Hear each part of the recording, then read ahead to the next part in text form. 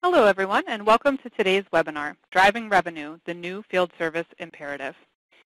I'm Sarah Nicastro, Editor-in-Chief of Field Technologies, and I'll be moderating today's event. Today, Dave Hart, former Vice President of European Service at Pitney Bowes and current Vice President of Global Customer Transformation at ServiceMax, is going to share with you some incredibly valuable information to help you be ready to grow your bottom line in 2014. Vidya Chidaga, Director of Product Marketing at ServiceMax, will then give you an overview of some of the technological tools available today to help you accomplish the goal of driving revenue. We'll hold a question and answer session after Dave and Vidya's presentations, but feel free to submit questions as we go along. We'll get to as many as possible during the Q&A, and any we can't get to will be followed up on after today's event. Also, to give you a heads up, we're going to be asking you one quick poll question during today's presentation, so please keep an eye out for that. With that said, I'm going to turn it over to Dave to begin today's session. Dave? Thank you, Sarah. Thank you very much indeed. And You're welcome. Good morning, good afternoon, or good evening, depending on where you are in the world. Thanks for joining us. So just to give you a brief introduction, who is Dave Hart? Well, I was a guy who was a service engineer in 1987. I was out there on the tools fixing photocopiers and printers and that kind of equipment. So I was a service engineer for 6 years before I went into a middle management position. Some would say arguably one of the toughest places in the world to be. As they say, pressure only heads down, but I guess in that middle management position, it heads both up and down in any organizations. And I held various management positions, including setting up a service organization in the Republic of Ireland, before ultimately I joined the Pitney Bowes organization in the year 2000. So I troubleshooted some large unprofitable accounts for them in their management services division. And then latterly in 2007, I was promoted to the UK Service Director with 145 staff and a budget of over $50 million. And then latterly into a leadership role, a high-level service leadership role, where I was a Director of Service for the European business running an $80 million budget, and ultimately promoted to Vice President running a $200 million, 1,000-people service operation across Europe. And in 2011, I became ServiceMax's largest customer. We instigated the deployment of ServiceMax for over 900 technicians across Europe. So I'd like to argue that I've worked for a global organization. I understand cultural differences in many organizations, and I probably understand more than anybody some of the budget constraints that some of you service leaders obviously have to put up with every day. So let's talk about what I'm going to talk about today. I want to briefly talk through 3 areas that I've seen that I believe that will help companies drive revenue gains. And for me, those can be categorized really in how you utilize your greatest assets, fresh look at your service offerings, and then using dashboards and reporting to find what I call hidden gems in any organization. So let's look at some industry data. If you look at the Service Council, in a recent survey they stated that revenue is at the top of your agenda if you're a service leader, closely followed by reducing costs, and then improving satisfaction and increasing productivity. And again, if we look at industry experts, such as Gartner, Aberdeen Group, the TSIA, and so on, they're all saying the same thing. There are 3 real main drivers in any service organization. And the first one, and the priority really, is to drive service revenues, then to look at things like loyalty and satisfaction, and then ultimately to improve operational effectiveness and productivity in any organization. And you know, this slide kind of sums it up for me. You're the service leader. You've just come out of the boardroom where the CEO has indicated what he's looking for this fiscal year. This graphic pretty much sums it up. You know, at the end of the day, how do we increase revenue, get that productivity up, make customers happier, and do all of this while reducing operating expenses? You could argue it's the service leader's dilemma. So, before we go any further, we want to conduct a poll, and you'll see a poll now hopefully come up on your screens. And I'm just really interested in your view as service leaders on this particular webcast. So if you look at the questions, we're asking you, what do you think works best to drive service revenue? So is that really upsell and cross-sell to your existing customers for things like new products and services? Is it service competitor products? So when you look out there and you see your competitors in the marketplace, do you see that as an opportunity for your business to ultimately drive additional revenue? Perhaps you're looking at operational efficiencies such as dynamic route scheduling or trying to improve things like your first-time fix rate. All of those hopefully giving you better profitability for your organization. Or perhaps you can see adjacent markets within your space where you feel you've got the skill sets within your existing technician workforce to maybe break into new markets and look for additional opportunities. So at that point, I'd like to understand what your views are, and hopefully in a second, Sarah will feed back to us and let us know what the results of that poll question are. Yeah, Dave, I think we can go over those now. It looks like about 38% of the audience says that they feel upsell and cross-sell new services and products works best. 19% said service competitors' products. 33% improve operational efficiency, and 10% enter new markets. Terrific. Okay, Sarah, thanks for that. Guys, thank you very much for answering those questions on the poll questions.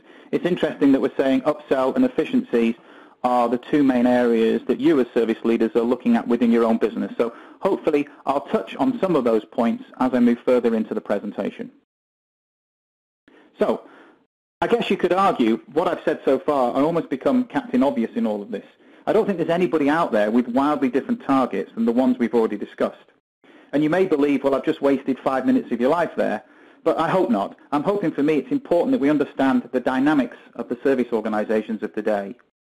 And really, as Confucius says, you know, I want to set expectations here with you. For me, there's no magic bullet. I'm certainly not a rocket scientist, but what I want to do is share with you my experiences of what I've seen in field service organizations, and particularly field service organizations that have adopted the ServiceMax tool and how they've seen additional benefits. So I hope that Confucius' words don't come back to haunt me, but as I say, I've seen real changes in companies that utilize mobile technology and cloud-based technology, and I do recognize that different companies have differing strategies in terms of where they make their revenue, so this isn't a one-size-fits-all.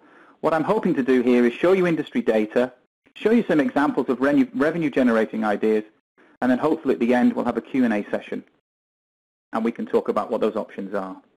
So what I want to do now is talk about how to utilize what I consider is your greatest asset. And really, this is a dummy poll question, so please don't feel like a question will pop up in your screen at the moment.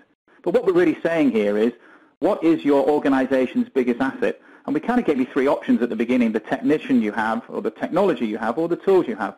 And I guess what I'm all hoping you'll point to is the fact that one of the biggest assets in any organization is absolutely our technicians. And let me try and explain why. Because for me, when you look at your technicians, you need to understand that in the US alone, there are 5.4 million service technicians and 6.2 million salespeople. These are just the US numbers. Imagine adding EMEA and Asian numbers to that as well, just to understand the size of this opportunity. So 5.5 million service techs, and we know from research that only 43% of companies say they have a strategy to use those techs to sell contracts or provide leads for sales and consumables. So that really struck me. I thought, wow, that's 2.16 million technicians in the US just waiting to be switched into what I consider is revenue generating mode. And if you think about it, these people are the eyes and ears and face of your brand. They come into contact with your customers multiple times in the life cycle of the product, and for me that just can't be underestimated. We have a gold mine sitting right under our noses. So let me try and quantify that. For me, technicians are trusted advisors. They have a trusted advisor status. But do we use them correctly? So I may be oversimplifying terribly here, but for me, when you look at the math, it makes incredible reading. If we just get $1 additional in additional revenue a day per technician, we generate over $1.25 billion a year. Just imagine if that were $5 or $10 each. So do we really utilize our best resources, those trusted advisors? You know, a comment from a global service leader from GE Oil and Gas stated that a cross-trained field service engineer with a high first-time fix rate and soft skills capability is gold. Smart service companies are investing and training in these areas. So I guess I'm asking the question, are we investing in our trusted advisors? So think about it. What is your greatest asset? It has to be your service technicians. They exemplify the values of your business.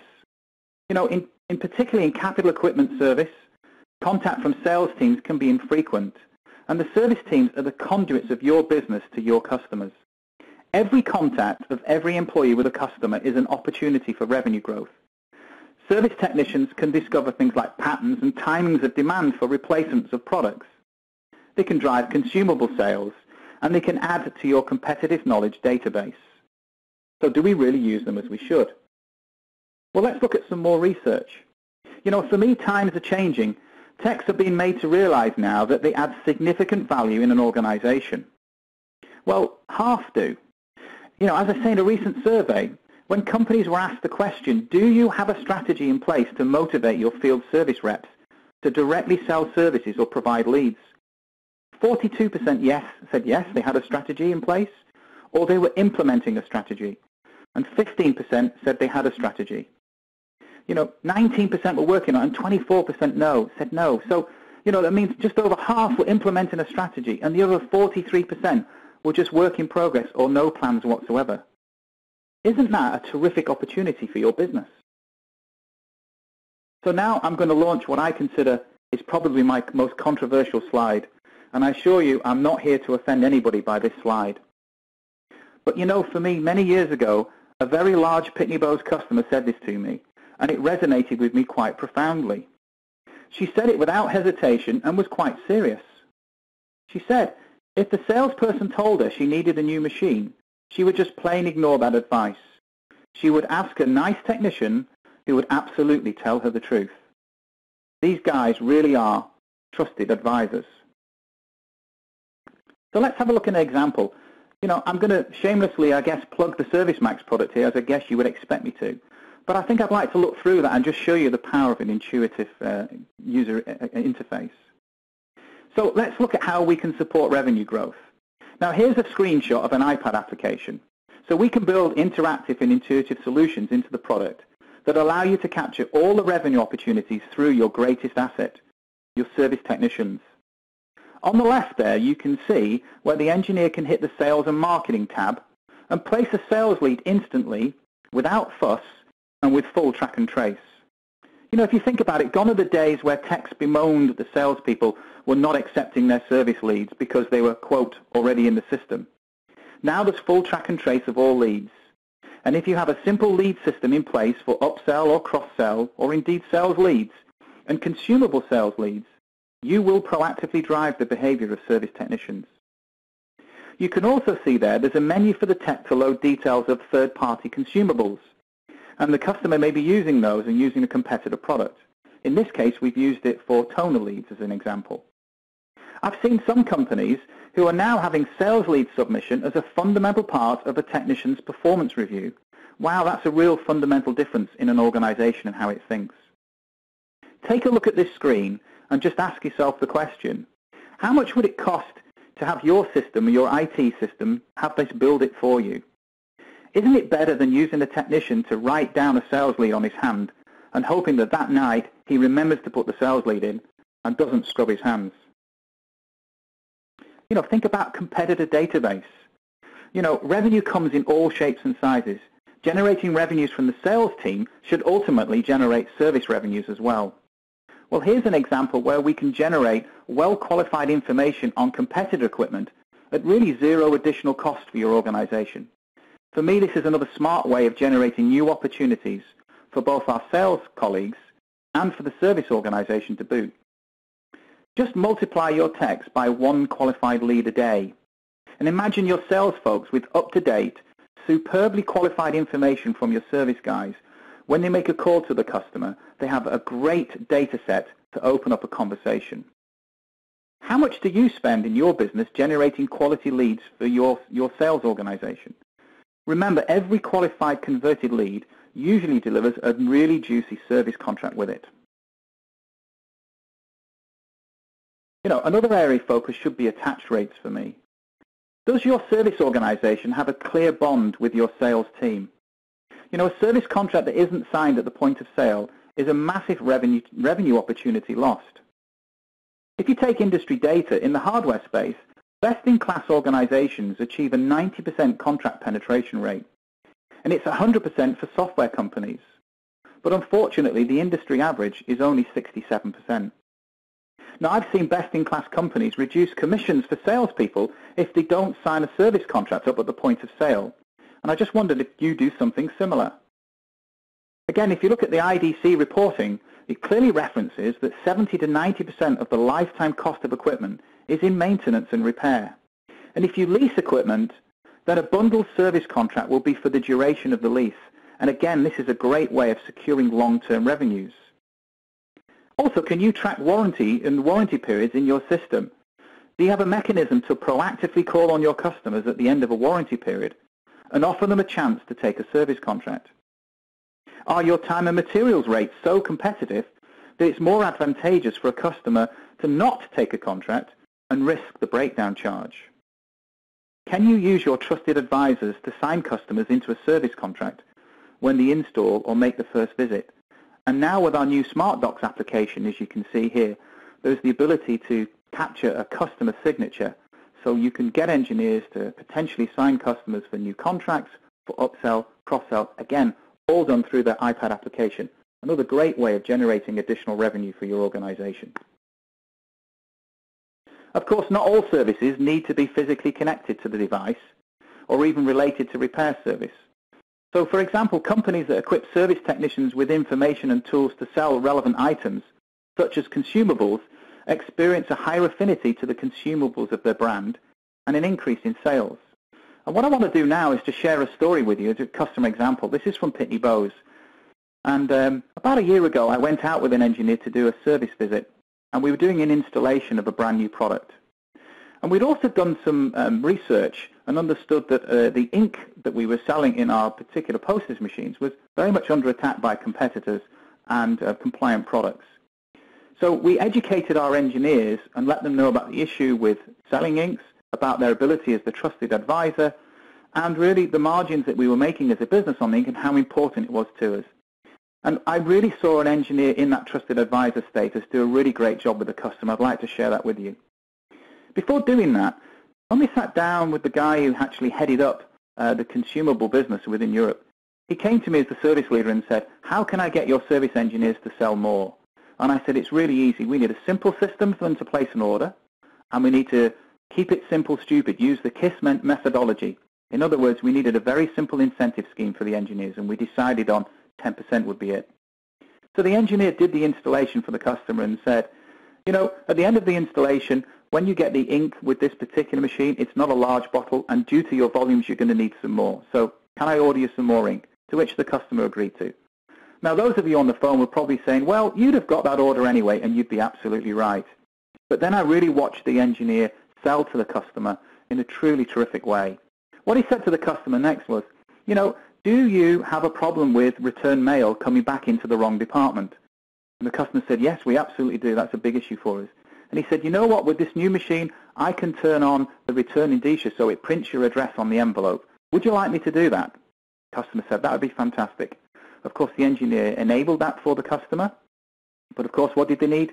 They needed additional ink because, of course, it would consume more ink. He took another order for ink from the customer. The next thing he talked to the customer about was having their logo on the envelope. Again, the customer contacted their marketing department. He loved the idea. The logo was sent down in PDF format, and the engineer loaded it on the machine. What was the benefit there? Well, it was 2 different colors, so we needed to order 2 different additional colors for that particular customer. That engineer that day picked up a $1,000 ink order for Pitney Bowes. And when you think about it all around, Pitney Bowes won because they got a great ink order, but the customer was delighted because they saw additional functionality in the machine and they felt they were taken care of and they saw the true value of the product. And for me, that's a terrific example of when you get an engineer switched into that trusted advisor status and you have the correct tools to support them, you can see some fantastic improvements in your top line revenue. Let me give you another example. This is a company called McKinley Equipment, and they make elevators and lifts and so on. They have a program they call Dash One, and it's an incentive program designed to get McKinley's tech to upsell services or look for quote opportunities for more complex jobs, such as installations and so on. You know, the CFO, Kevin Rusin, there said to me, "There's nothing I'd like to do more than to pay out dollars to my techs in the Dash One program." Kevin's the CFO. I mean, for those service leaders on the phone, whoever heard of a CFO being happy to pay out dollars for anyone? You know, their previous incentive system was paper intensive, and thus it was very, very labor intensive to track. And if you made a mistake, you really do lose credibility with technicians because they're very much people who, once they see there's an incentive in place, you need to come through with your promises. Now it's all done automatically within ServiceMax. And at month end, Kevin runs a report that's done automatically and he cuts checks.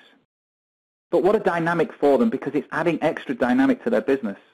They're encouraging other technicians who want to come and join McKinley, as the pay differential their technicians are earning now is beginning to be noticed in the marketplace. You know, Kevin said to me, we have techs in the pipeline wanting to come to work at McKinley. They want to work on the latest technology, such as iPad on our mobile devices. They want to earn more money, and they want to be part of a growth company. In Q3 2013, McKinley have seen a 47% rise in revenues, 47%, and over half of that has come from their Dash 1 program. You know, if you get the incentive right and you have a tool that facilitates a streamlined process, you can generate additional revenues, as the McKinley case shows. And you may well drive benefits you haven't even considered, as Kevin is. So what I want to do now, if I can, is move away slightly from the trusted advisor status and talk about how to take a fresh look at how you do business in the pursuit of additional revenues. You know, this chart is testament to the fact that leading companies are thinking about service more holistically and strategically than before. For these companies, service is not limited to cutting costs or honoring warranty obligations. It's becoming strategic, and it's ready to play a key role in helping companies achieve their strategic and revenue goals. For me, the days of mergers and acquisitions driving growth have been overtaken really by CEOs realizing the gems that sit within their own organization. Developing compelling new service offerings is a key element to growth, and your service organization is a gem. Companies realize that while equipment service is critical to brand loyalty and product differentiation, it also offers, for me, an excellent source of revenue. Service revenue not only carries a high profit margin, but also, when delivered through long-term contracts, offers a predictable annuity stream that attenuates the periodic painful trough in sales. Again, research shows that best-in-class companies have a 97% renewal rate, and these companies work hard to give their customers a compelling reason to continue with their service. This is achieved by constantly innovating and developing their service offerings. And for those of you after this call, go and Google the word servitization when you get a minute. I think you'll find the article very interesting indeed. So how do you differentiate and grow? Well, for me, companies recognize that margins are being squeezed and that their service may be becoming commoditized. Smart companies are diversifying, offering customers differing service levels and choice. And product companies are looking at scorecards, and they must excel really in three key areas if they hope to protect and grow annuity service revenues. They need to look at attaching service contracts to the initial product sales. They need to look at renewing annuity-based service contracts, and also selling new service contracts that are not related to recent product transition. So let's talk about annuity streams. For me, service revenue not only carries a high profit margin, but also, when delivered through long-term contracts, offers a predictable annuity stream. This attenuates these periodic painful troughs that I've mentioned before. And for me, this is absolutely one of the reasons why CEOs are now waking up and seeing the potential within their service business. So my questions to you are, do you measure attrition in your contract base? Do you understand why your customers choose to leave you? Do you have a compelling value proposition? Have you refreshed your service offering? And through your systems, can you measure and thus understand the loyalty drivers within your business? What I want to do now is concentrate on dashboards and reporting to look at what I consider hidden gems. You know, my next slide often makes people chuckle, but I'll try and explain. You know, when CEOs are demanding performance from their services businesses, you know, service is a real business. It's not a cost center anymore, very much becoming profit centers. And it needs to have data and factual information real time. You can't conduct your business anymore in the old-fashioned way. How many times as service leaders have we wished for real-life data and not been able to get it? In effect, we've been pulled over by the cops before we realized we actually have a problem. I mentioned before McKinley and the CFO at McKinley, Kevin Rusin. You know, let's have a look at how he uses his dashboard to track the revenues on both sides of his business. How many of you can track your revenues day by day or even hour by hour? How many of you get to the end of the month and are told a revenue number and then it's a real holy cow moment because we've missed our numbers.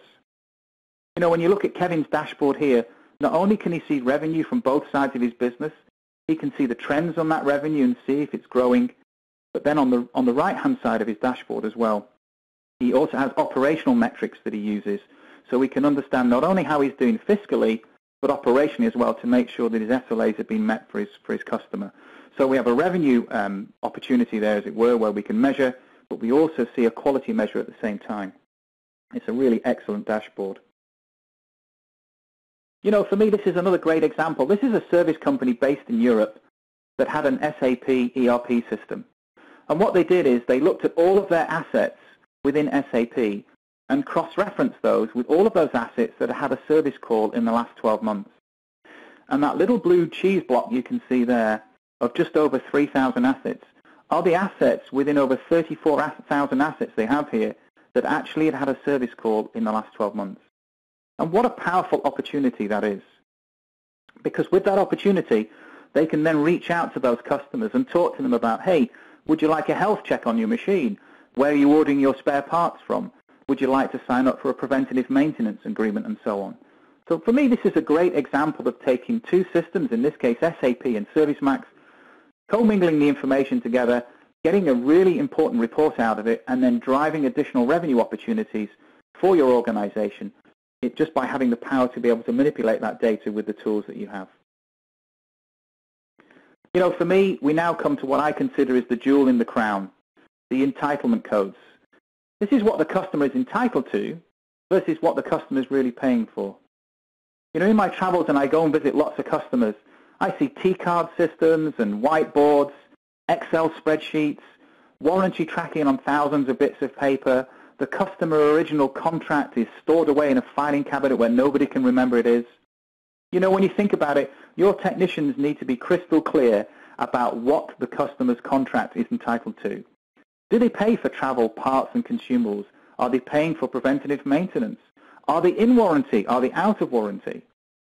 And I would ask yourself as service leaders to ask this question. If there's a doubt in a service technician's mind to charge or not to charge, which one do you think they'll do? If you look at this slide here, you can see there is a section there for warranty dates. There's an entitlement code. Click on the left-hand side in the orange bar there, and you can clearly see that the engineer is clearly informed when the contract is valid from and to, what the warranty periods are. Are wearable parts covered as part of this contract? 0. No, they're not. Is labor covered? Yes, it is. Is travel covered? Yes, it is. Are parts covered? Yes, they are. And also there's additional functionality in there. If a customer wants to buy just a series of preventative maintenance calls, maybe for a year, or perhaps they want to buy 20 hours of support, all of that can be catered for within the entitlement and warranty tracking costs within the system. You know, I mentioned before about warranty tracking in my last slide. But again, with intuitive reporting, you can understand all your warranty costs, whether they be travel, labor, and in this case, spare parts. But just imagine if you were servicing on behalf of another equipment manufacturer, to be able to get this level of granularity, to be able to go back to your suppliers and tell them what the cost of poor quality is, what the cost of the warranty period has been for your organization, rather than trying to put a discount perhaps in place for the original contract that you've signed with them, you can really start tracking this information to the minutest detail. And information is power in these kind of examples, where you can go back to these suppliers, tell them exactly what warranty is costing you, and then have a negotiation with them in terms of how you want to be recompensed for that. You know, I know I highlighted that entitlement is easy to understand with the iPad app, but you know, there are examples when an engineer decides that he doesn't want to bill a customer, and these could be quite reasonable requests. It could be, for instance, an engineer has gone back on a recall on a chargeable call and hasn't fixed the issue first time round. So there are examples where you are going to have to let the engineer potentially override the system, even though the system says it's a billable call. The engineer wants to force a non-billing activity, and again you can see here on the iPad how easy that is to do. However, the difference is that through intuitive dashboard and reporting, where an engineer has overridden the system and made the call non-billable, this will now not go straight through the system as a non-billing activity, but it can be held in an exception queue, as the manager will need to sign off any non-billing activity going forward. Now, this is a dashboard to control how often this happens and by which technician. And there's full drill downs available here, so you can click on these and go into individual technicians and individual work orders as necessary, and really understand which managers are managing these forced free of charge behaviors within the technicians and which ones aren't. So again, it gives real granularity for a service leader and really allows you to stop those revenue leaks that go into an organization. You know, for me, these types of controls stop those revenue leakages and ensure that you really have a tight rein on your bottom line as a service leader. You know, I also think about those incidental costs that can stack up in most businesses. Often these get what I call lost in the weeds. And in this particular case here, we're showing examples of incidental costs, such as things like phone support, travel charges, hotels, parking, and so on. All of these can be tracked using ServiceMax. And again, this gives you a fantastic way of controlling those costs, or at least understanding those costs. And you know, it's a great example of you controlling additional revenue for your organization and particularly controlling costs at the same time. So, you know, as I said at the beginning, I'm not here to preach or proclaim that I have all the answers. But for me, what I will say is that with service being in the spotlight, we should group together as service leaders and share best practice with one another. You know, within ServiceMax, we have forums such as our Customer Advisory Board and user groups that help us to do this. But I would leave you with these four, what I consider, are vital questions for any service leaders. And the first one is, do you use your best resources for revenue generation, your technicians? Do you invest in soft skills training and have incentives in place that drive revenues? The second one is, do you use all the resources you have at the point of sale to ensure you have those industry-leading attach rates? Remember, early contract penetration equals long-term revenue gains and that vital annuity stream, which is the lifeblood of any service organization. The third one is, do you measure contract retention? Are you in control of retention? And do you have a compelling reason for your customers to re-sign with your organization? And finally, what I call those dollars on the floor in your company. Do you have entitlement leakage or warranty leakage that you can bind shut through systems and training and ultimately deliver top-line revenue growth? You know, for me, our customers have asked themselves these questions and determined that ServiceMax was part of that revenue equation. So what I want to do now is hand you over to my colleague Vijay, who's going to share with you some of the results our customers have seen using ServiceMax solutions. Vijay, over to you. Thank you so much, Dave. Welcome, everyone. My name is Vidya Chidaga. I'm the Director of Product Marketing here at ServiceMax. That's a hard act to follow, Dave. Thank you so much for that, the wealth of knowledge that you've imparted. I just have 3 slides, folks. I just wanted to call out the survey results that we had. So we surveyed our customers start of this year. I think this result is from 55 or 52 customers. And just to assess the true impact of ServiceMax, and you can see this chart right here talks to itself. It's I just want to call out the service revenue, a 14% average increase in service revenue. I'm blown away by the fact that there are outliers who had a 38% increase in service revenue and 50% increase in service revenue. And if I have to peel the onion and look at some of the things that Dave spoke about, where he spoke about field service organizations growing service revenue by capturing the overlooked service revenues, providing entitled services, cross-selling other products and services, and using superior service as a differentiator and a selling point.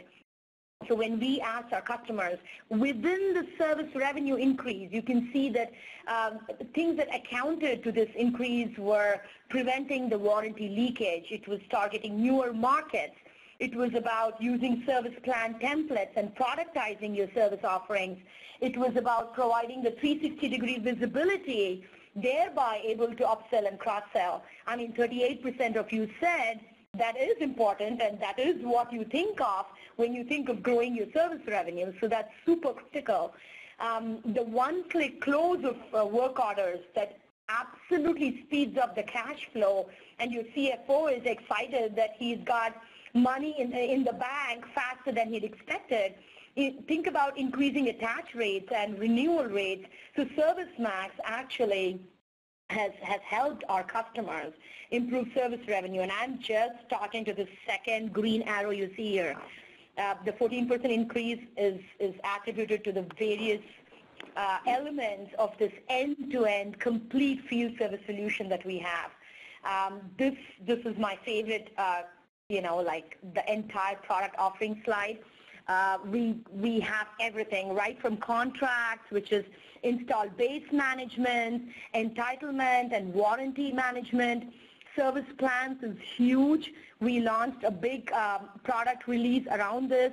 It's around service offerings and preventive maintenance checks and building all the pricing constructs and discounting into it. So there's a reason why service contract belongs in the front office versus being tucked into the back office ERP system. Then you've got scheduling. It's around work order management and advanced scheduling, be it manual dispatch or interactive dispatch through a dispatch console. Then there's the workforce optimization. We have OptiMax, which is an engine that helps optimize your large workforce and just make sure that you get the right technician to the right job.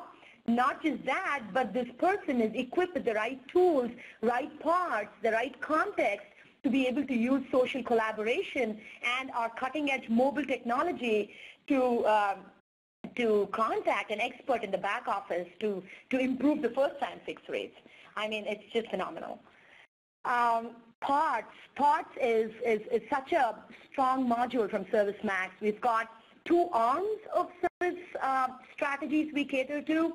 You could have a field service strategy, or you could have a depot repair and returns management strategy, wherein you say that a field service technician is not dispatched. Instead, I want my items, I want my customers to return it because it's a high-value item. So there's reverse logistics and forward logistics and all of that built into our service supply chain module. Then we've got social, which is built on the power of chatter from Salesforce.com. That just reminds me to tell you guys that we are native on Force.com, and we use all the bells and whistles provided by Salesforce on the Force.com platform, and social is one of them. We are built on chatter. We've got collaboration for the field technicians, ticker feed, and service pulse for executives and managers. We've got product pulse, which is so interesting. It's intriguing to have this machine-to-machine communication, remote machine monitoring, and so on. We've got the portals, which is the lens for a customer or a partner into the cases or work orders or outstanding items, knowledge items, you name it, and you can decide to put it on the portal. All this built on our cutting-edge mobile technology. We've got an iPad app. We've got ServiceMax Mobile on laptops, which is just newly released. We've got smartphone capabilities and so on. So I just wanted to call out our end-to-end solution, and it doesn't end there. The webinar ends in a few minutes, but you can go to ServiceMax.com. Tons of additional resources. I love listening to some of the recorded webinars. There are case studies, customer testimonials, both in the form of print and videos. We spend a lot of time and effort on our white papers and data sheets. I love the infographic. All the customer results I presented 2 slides before, it's in a wonderful infographic. You can share it with your colleagues. You can look at it in detail. And before I wrap up, I just want to say we look forward to seeing you at Dreamforce for those of you who can join us next week. And with that, I would just thank you for your time. And over to you, Sarah, for Q&A. Thank you, Vidya. And thank you, Dave. Both of you gave some great information, and we have a few questions here that I want to go over.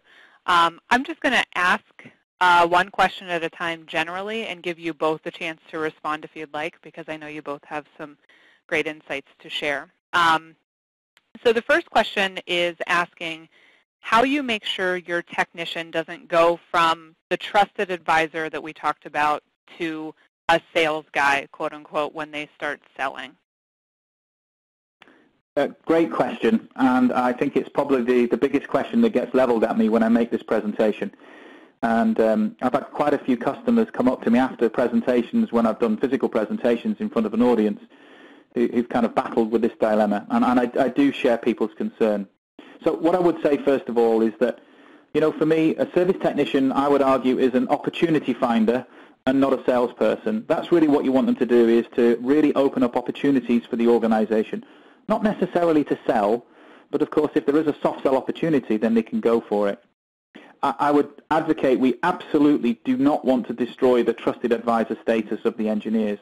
And I'd hate to think that any organization would consider, for instance, a sales target for a service technician. I think that would be a very dangerous move for any organization to make for obvious reasons. So, you know, I would argue that simple order processing is required for a service technician. You need to make sure the technicians are well rewarded, and then you will get them switched on. I think companies have to recognize that not everybody is going to be a salesperson. Some service engineers will flatly refuse to do any kind of selling whatsoever. Even though they do actually sell, they just don't realize they're doing it, but they hate it to be labeled. And I don't think you can switch on everybody, and I think you just have to reconcile yourself with that as a service leader. So pay the technicians, absolutely, that's one way to destroy any kind of incentive you put in place. And I think ultimately the last thing for me, and probably the most important thing, is, you know, in a recent survey when CEOs were asked the question about, you know, utilizing their service engineers in this trusted advisor status and did they get them to sell, you know, a lot of them said they thought it was really important, but only 10% of them said they were actually investing in those soft skills. And that for me is a huge disconnect in any organization. So I think, you know, I used the Pitney Bowes story before. We saw what was going on at McKinley. They've got great tools to be able to help them do this stuff. And what you've got to do is get those engineers engaged, give them the soft skills training, make the connection for them, and you really can turn on what I consider is a huge revenue-generating organization and opportunity for your business. Okay, great. Thank you, Dave. Vidya, did you have anything you wanted to add on that point? I'm good, Sarah. Thank you. Okay. Okay. So, Dave, the next question for you is, what is the top metric that you, as a former service leader, wanted to know or track for service revenue? Yeah, again, great question. I think the answer is multifaceted here, and I think it really depends on your own service business. But, you know, for me, within Pitney Bowes, we had 600,000 customers in Europe, so we saw probably a 20% churn of our base on every year. So I was very much looking at things like the renewal rates of those existing customers to make sure that we re-signed them into a new 3 or 5 year lease and term. I would also look at whether we'd increase the value of that service contract at that point of sale or whether it was devalued, because obviously that would have a long-term impact. I'd certainly be looking at attrition rates and losses of customers and trying to understand why we're losing them and the effect on the revenue streams. And particularly for me, attach rates for new customers. So, you know, that's the new revenue streams, particularly where we're going in and taking out competitive equipment. So those attach rates were really important to me, but also needing to understand what value we got at the point of sale. So how close to list and service prices were we getting and how much discounting was in place. So I used to get reporting that would show me what kind of discounting rates we would get. But, you know, I guess I was pretty blessed in some cases. I did have some reports and extremely frustrated in others that some reports weren't available to me. And I guess there may be a lot of people on the phone right now listening into this who are frustrated as well because they can't get to a lot of the information they need. One of the things that I think is also important when you look at revenues is if you set up a new incentive, and we've talked about this whole cross-sell, upsell, trusted advisor status, you know, one of the things that particularly impressed me is that when you set something like that up as an opportunity, you can quickly you know, put a report and a dashboard together so you can see very quickly what's going on. And again, I think historically people have put incentives in place, and it's really taken them 2 or 3 months for the information to kind of percolate through the system for them to understand whether what they've set up has had an impact in their business from a revenue perspective or not. You know, the great thing about having intuitive reporting online, which is available 24 hours a day, and it's instantly updated, is you really do see those reports and dashboards giving you instant feedback on what's going on in your business. If you've changed something, you can ultimately see what that change has had in terms of an effect on those revenue lines. And if it's not working, then of course you can very quickly get underneath it, understand what's not working, and then make the changes. So, in summary, I would say it's the typical things that people look at. It's the attrition rates, it's the renewal rates, it's the attach rates, it's all of that kind of good stuff. It's achieved service pricing, but then also looking at some of the incentives you put in, such as cross-sell, upsell, selling inks, third-party maintenance, and so on, which are really, if you like, becoming the revenue drivers of the future. So I think for me, Sarah, that there would be where I would certainly look at, and those were certainly the reports that I looked at very keenly as a service leader. Okay, great. And I think the next question here sort of ties in with that. Just real quick for the audience, if you do have any other questions, please go ahead and type those in now. So Dave, this next question is asking about reports, and it's a two-part question. Maybe you've addressed the first part, but let me just read it in its entirety. So it's asking, what are the most common field service reports that would help me evaluate service growth? And then the second part is, can those reports be built or customized specifically for their business, or are they standard types of reports? Okay. Yeah, I think the common field service reports, I think I've probably already touched upon those. The attach rates and renewal rates and achieved pricing and so on. I think those are the one, and it really depends on the kind of service business you're in. So that would be my first thing. I think to the question, can reports be built?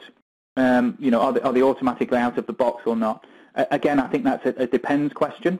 It depends on really what systems you've got currently. I think if I can talk about ServiceMax, one of the things that we say in ServiceMax is that if you put information in, you can get information out. And certainly in my previous on-premise solution I had within Pitney Bowes, it was extremely frustrating because every report that was required usually meant a trip down to the IT department and sitting in front of the IT director and asking him for a report. And more often than not, the team that wrote reports were extremely busy. There were massive priorities in other areas of the business. And some of the timescales and cost of reporting were, usually in the months and tens of thousands of dollars. And I think what really impressed me about the whole ServiceMax experience was, getting instant dashboarding reporting is really quite a revelation in an organization. So I would argue a lot of the reports are out of the box. And when I mean that, not necessarily built by ServiceMax, but you can build them yourself. It's a very simple, intuitive platform, as Vijay was saying. It's built on the Salesforce.com platform. And the beauty of that is, if you've ever seen any reports from Salesforce, you know that it doesn't take an IT genius to do these things. You can use administrators, and with some very basic training, create your own reports and dashboards. When I left Pitney Bowes, a UK organization, there were a couple of hundred reports and dashboards being used where the service leader in the UK would absolutely maybe have 6 or 7 metrics that he was measuring, but the team may have had a plethora of 20 or 30 different things that they were measuring that all lead up into ultimately delivering those 6 or 7 key result areas for the service director. And they built those dashboards themselves.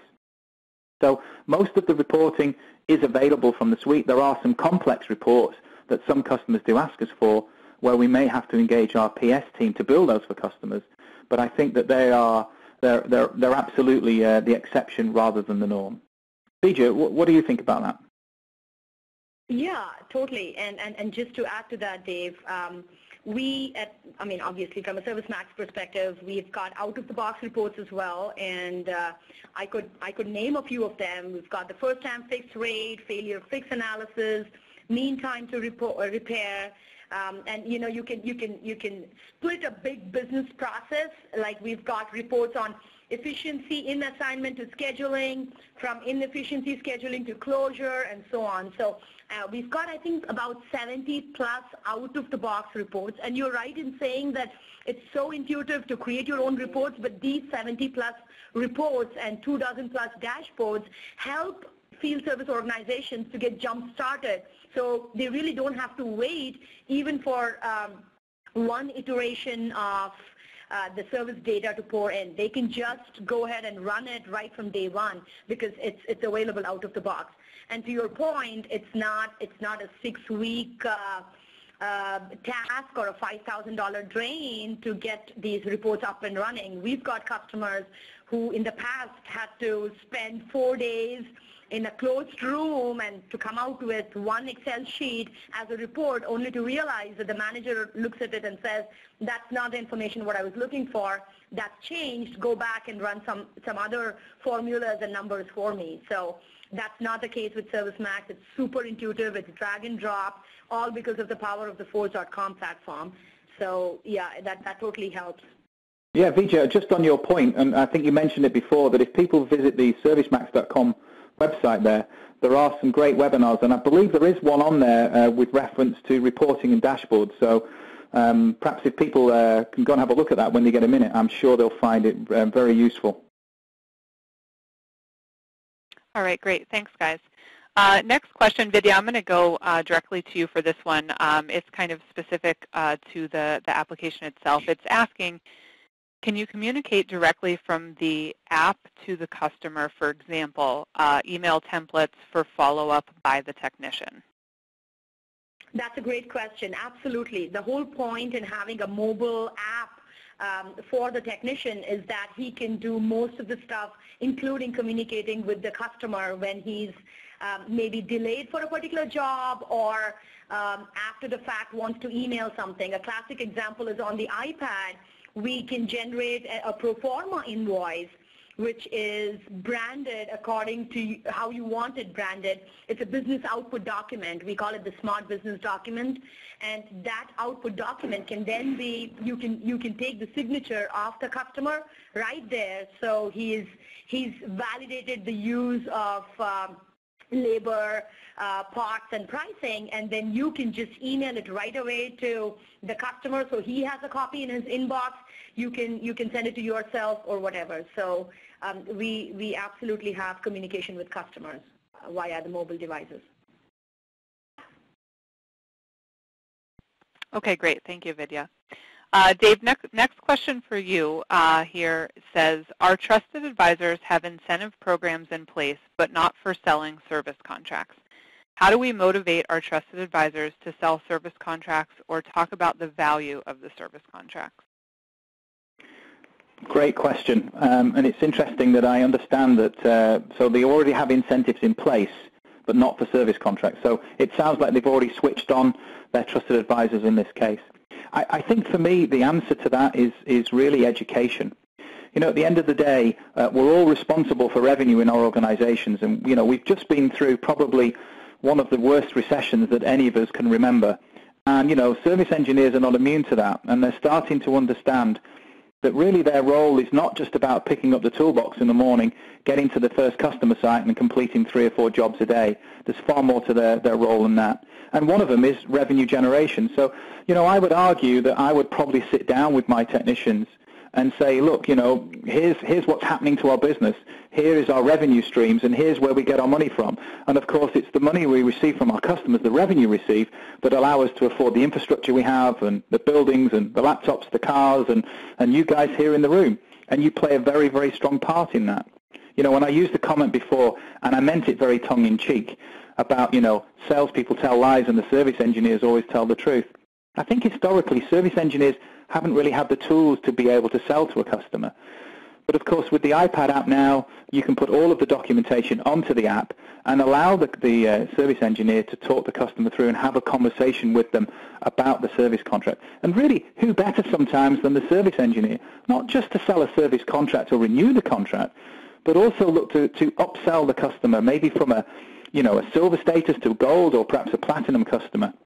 As I mentioned in my talk, you know, companies really need to look at redefining their service offering and making sure that if it's commoditized, that they offer customers a real value proposition and make it different. So I think if you can change your value proposition, have something compelling, and then train your engineers and help them understand the vital part that they play in the organization, I absolutely think that those technicians can be switched on to potentially sell service contracts. So I don't think that's out of the question. And, you know, I congratulate the organization, whoever they are, for turning on their revenue-generating opportunities right now. Okay, great. Thanks, Dave. So we've been talking quite a bit about the ServiceMax application being used along with the iPad.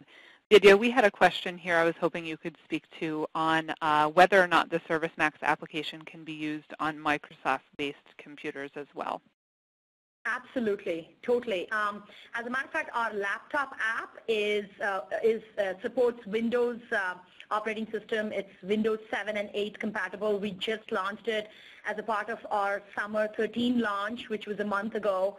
So it works the same way online and offline on a Microsoft-based computer. And also, when it comes to tablets, we've tested our app. We do support the BYOD strategy, bring your own device to work. So technicians may decide to bring a Microsoft-based tablet, and that's totally fine. All they have to do is to fire up a browser, and the app will work just the same because it's all HTML5 based. Okay, great. Good. So that clears that up for folks that might be interested in Yes. in the Windows-based devices. Good. So we are coming up on the top of the hour, which means that we are out of time for today's presentation. You'll see here on your screen, if you do have additional questions that we didn't have a chance to get to, you can send them directly to Dave or Vidya. Their email addresses are right here. Thank you, Dave and Vidya, both very much for sharing your expertise with us today. And thanks very much also to everyone in the audience that joined us. I hope you have a great rest of your day.